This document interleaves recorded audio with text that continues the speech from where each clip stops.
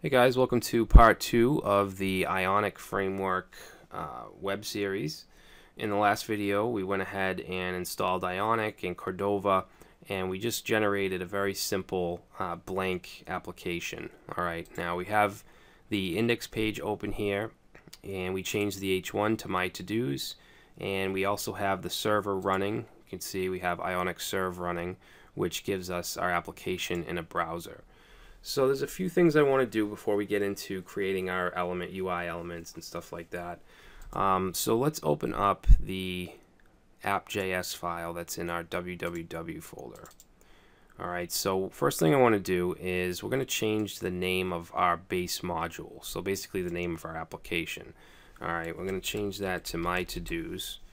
And I'm also going to set a variable called app and set that equal to the Angular module. That way we can just run our, for instance, this run command. We can now say app.run, and if we want to create, let's say, a controller, we can say app.controller, and so on. Alright, so let's save that, and you'll notice that when I save it, the header bar disappears over here.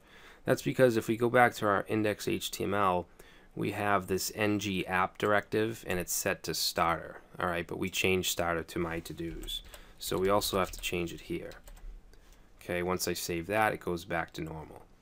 Alright, so what we want to do now is we want to set up a router, alright, because we're going to have a few different pages. We're going to have the home screen, which will list all the to-dos. We're going to have a form to add to-dos. We're going to have an edit form. So we're going to need a router. So let's go to app.js, and we'll go after this app.run. We're going to end this with a semicolon here, and then we're going to say app.config. Alright, and this is where we can actually set our router. So let's put a function in here. Okay, this is going to take two things. It's going to take a state provider and also a URL router provider. Oops.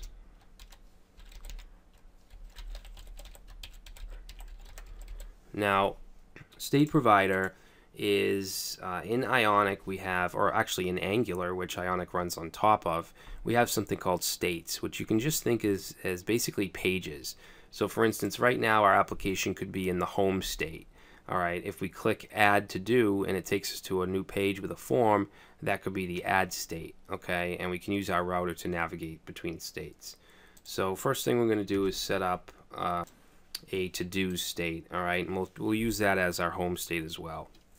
Okay, so let's say state provider dot state, and then inside here we want to name it, so we'll call it to-dos.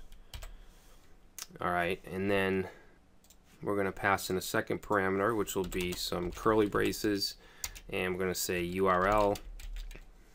The URL is going to be slash, so basically just the home screen. And then we can assign a template, so we'll say template URL. We'll say todos.html, and we can also assign a controller. Alright, so our controller will be todos ctrl. So now what we want to do is create these two things, okay, the template and the controller. So for our controllers, we're going to have one file called controllers.js. Let's create that. Okay, you want that to go right along with the app.js inside the JS folder. So let's open that up. And we're going to say app.controller. Okay, this is going to be the to-dos controller.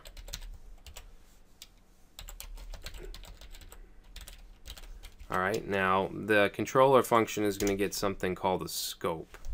Alright, and that's going to be used to bind data from our controller to our view, and also the other way around. Alright, so let's create a scope variable and just test things out. So we'll say scope.name equals Bob. Alright, so let's save that. Now you won't see anything yet let's open up a console here so we can see if we have any issues. Failed to load to-dos.html.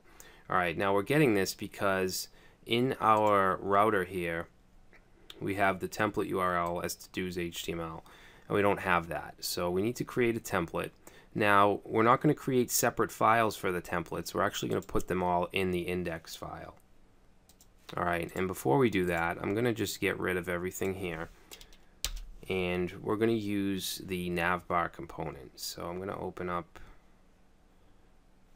where is it, our documentation. Here it is.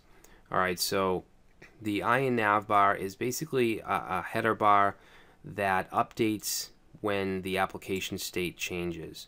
Alright, so for instance, if we're on one page and then we go to, let's say, the add form page that we'll have, it'll automatically put a back button in the header in the navbar. Alright, so it does little things like that.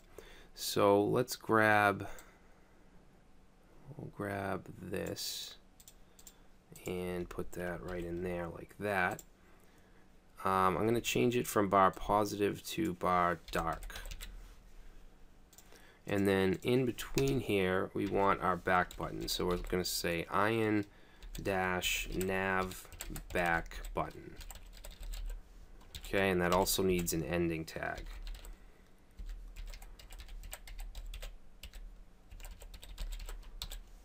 Alright, so just like that. We don't need to put anything in here. It'll just automatically know what to do. Alright, and then under this, we're going to put in our nav view tag. So ion nav view. Okay, and then we want to end that as well.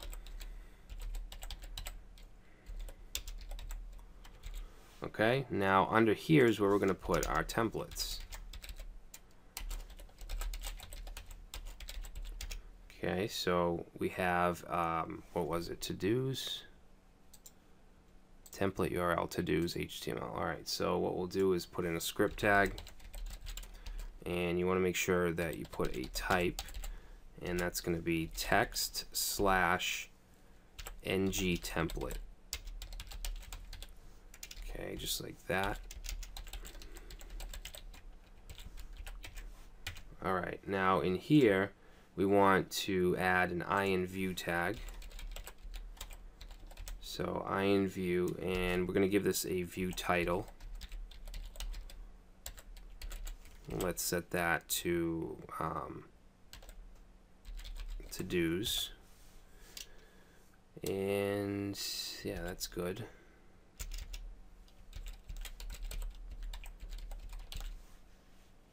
And then inside there we want to have an ion content tag.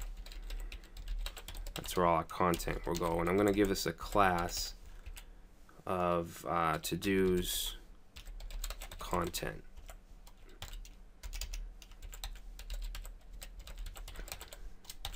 Okay, so now let's just do test. And let's save.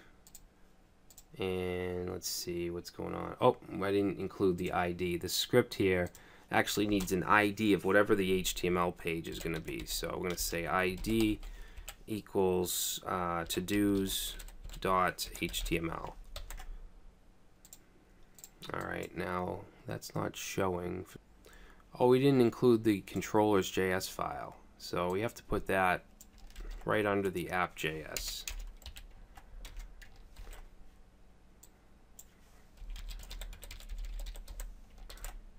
Okay, there we go. Alright, so now we're getting our header to-dos here as well as our content, which we just have test.